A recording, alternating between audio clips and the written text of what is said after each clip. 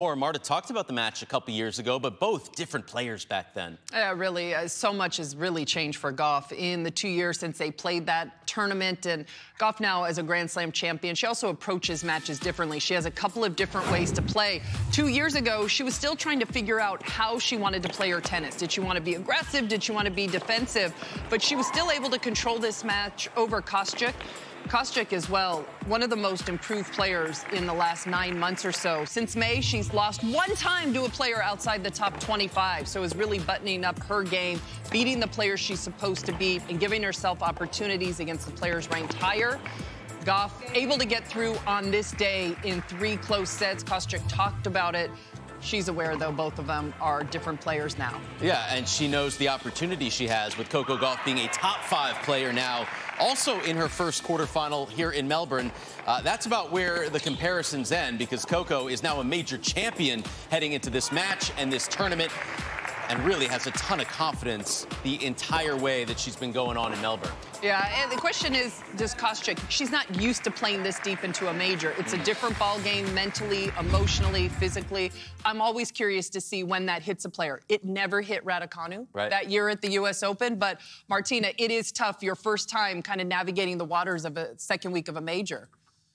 Yeah, you're in this suspended animation all the time with the nerves. You play your match, then you relax maybe for an hour, and then already you're thinking about the next match. And most of these players haven't been in this kind of a situation for such a long time. So they get tired physically, but I think more than that, they get tired emotionally. So we'll see if Marta can hold it together against Coco. As she said, she's got nothing to lose. She'll be playing aggressively. So we'll see if she can manage that. Martina, that is the mental aspect of it. Obviously, Coco's a heavy favorite, but in terms of the game plan, what can she do to win this match against Coco Gauff? What she can do is go after the forehand of Coco, of course. As Coco needs to be more aggressive with the forehand. Those floaters, you know, through the middle of the court that she gets away with many players, she won't be able to get away with Kostyuk. She's going to be looking for that. She's got a very good game plan, I'm sure.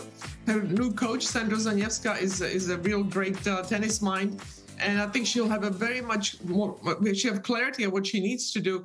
So it's just a matter of whether she can execute. She'll have a good game plan, but I think she'll be going after those shorter balls of Coco. So Coco needs to be careful with that. Yeah, both these two players really have benefited from coaches coming into their camps last year. We talked so much about Brad Gilbert and what he has done for Coco's game, came on board after the Wimbledon loss. But also Kostyuk has been working with Sandra, as Martina said, who's been a wonderful coach for many years, spent a lot of years with Petra Martic. She's made an immediate difference with Marta in the belief and also the professionalism approaching matches. So it's always interesting to see when you have two coaches who have such a big influence, what are their strategies going in? Because these players are going to be coming in with a very clear game plan. Well, obviously you have to execute it, but it's always fun to see what the other coach thinks they need to do to win and break down and Listen, Marta's had to work a couple of 3-setters for her. Coco Gauff has not dropped a set yet in this tournament, and now just 3 wins away from joining my friends Martina and Lindsay as Australian Open women's singles champions.